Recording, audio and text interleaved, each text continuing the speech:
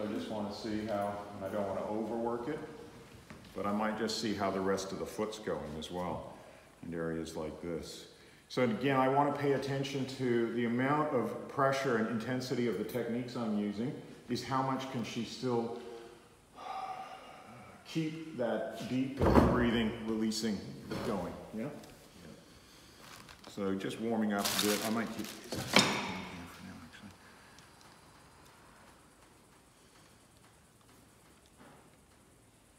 And I'm going to come in again on this side of the toe, just to warm it up, because I know her toe is being pulled this way.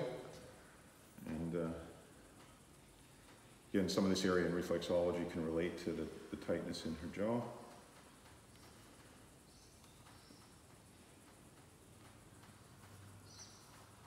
But I'm also aware that it was worked yesterday, so again, I'm just making sure that it's not too much for her. So before I use any tools too, I like to warm the area up with my fingers. Using tools on a cold foot can be quite uncomfortable. Is it sore from yesterday, Danielle, or? Yeah, A little bit sore from yesterday, or a lot? I'm not going to focus too much on that big toe because I already did a bit of that. I'm going to come to these next toes. And I'll show you how to do that later, the pulling of the toes. And again, warming the toe up before I use any sort of chopstick. Is it okay if we take your sock off?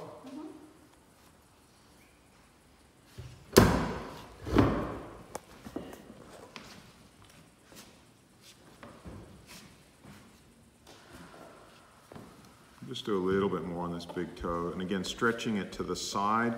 So because it has a tendency to go up this way and this way, I want to stretch it in its opposite.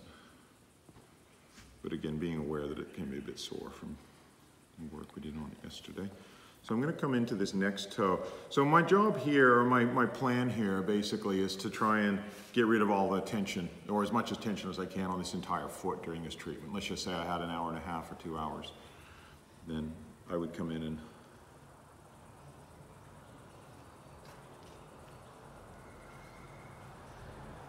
so working the very tip of a toe is a very it requires a lot more skill than it looks, because it's a very charged point. Like, you wouldn't think, if you didn't understand what I'm doing, that this would be quite so intense, but it's a very intense point. So mostly what I'm doing is holding it, letting her breathe into it, and let go of that blockage that can be in there. And occasionally then I'm moving it either side to side, or even just changing the angle. And you can see just those subtle changes, it's quite intense. It produces quite an intense feeling. But it's the end of the band, okay? So right here,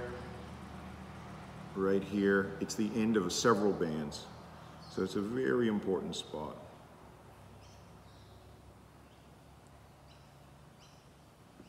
And I can feel how tight it is on the side here. And my first run over, I don't want to, again, I want to make sure I'm working within her limits, but I'm really aware of how tight it is through here. Okay, and then I can come in and do a bit of a first run over on the other side as well. Because you can see I am getting to her threshold fairly quickly, where she's starting, she can pull away, so we're up near 8s and 9s. This is very tight. I also encourage you as a practitioner to make sure that you're deep breathing, obviously not exhaling on the person, but you're setting the tone of the breath. Just like in a room, one person might sigh and it makes other people sigh. The same here, but we're wanting to, because sometimes people can have a tendency to, hold their breath or breathe shallow. Whereas if we're setting the tone of the breath by making sure that we're breathing deep, that's going to inspire them. Plus, if you pick up energy during the treatment from the person, you're going to get rid of some of that by your own deep breathing.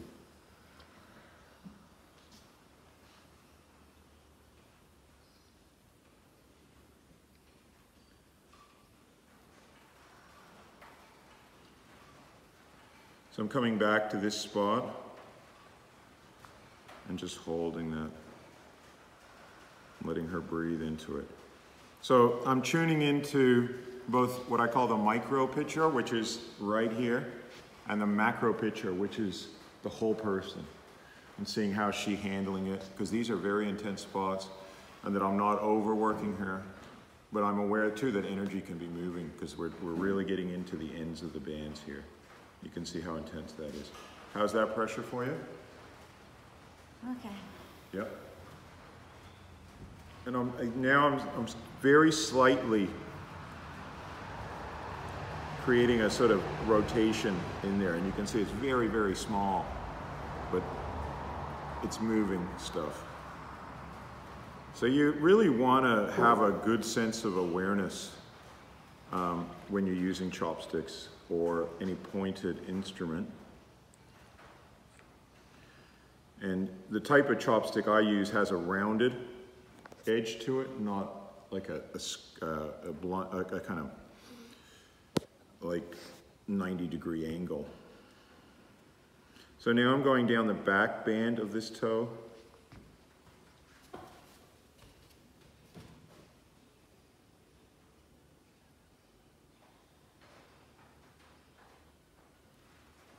And I stopped using chopsticks at about this part of the foot, okay?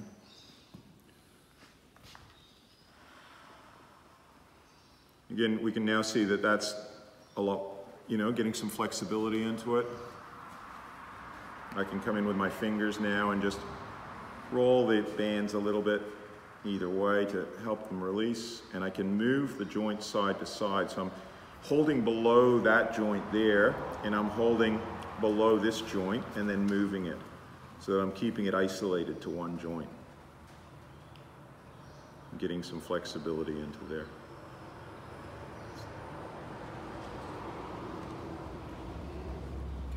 It's a bit hard because she's, like, what's that? What's the feeling for the person? Like how does it feel for you? She has trouble speaking right now. Okay. Yeah. It depends on how tight they are. Yeah. So the tighter they are, the more uncomfortable that is. And the older a person is with more arthritic kind of conditions, that'll be extremely painful. Yeah. And we have to work within that threshold so it's not overwhelming for them. It's sort of like, I don't know, like a burning electricity.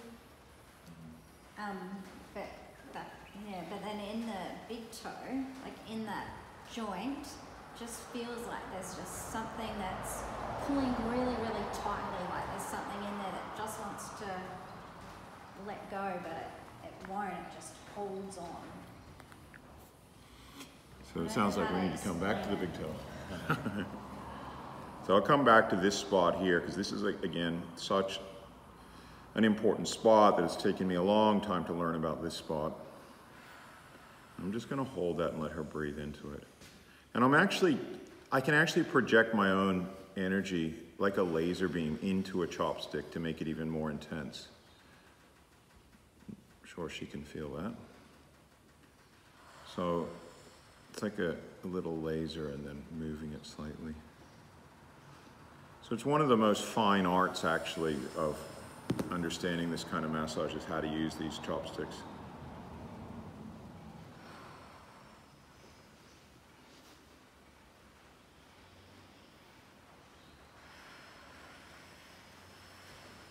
And you know, unless you can feel like what trapped energy feels like, it's going to be very hard to understand. But eventually, see, trapped energy will become very physical. Like, even by here, you can feel it as a band. But in here, it's hard to feel for somebody that can't feel trapped energy. But here, it's very physical. So you can see how I'm flicking over that tight band. That's where it feels like whatever it is trapped. And interestingly, in reflexology, that's around the throat and neck area. So what I can do is just come into here and then bend the toe and then just kind of work it a little bit more. And even just, again, project that energy like a laser beam. Anything I pick up, I'm trying to breathe out. And then I can, it feels like I don't know, like I can feel like stale, like I feel like coming off of her. It feels like there's something coming off of her. Yeah. In terms of like when you're saying the macro, because like so we're trying to go in terms of pain threshold, like so she's wiggling around a bit and stuff. So like with all your experience, like because our natural thing is to take her, like if someone's pain, you want to kind of release a bit. Yeah, how are you kind of knowing, like, when Because you stop? she's shaking and wriggling, Yeah. which means I'm getting close, but she's not pulling her foot away. Yeah, so pulling the foot away. Pulling the foot away is where she can't handle anymore. I'm working close to her threshold. There's a shaking, and and she's even said, I can, I've questioned her. And it's on the edge. Would you say that's right? Yeah. I'm on the edge, yeah?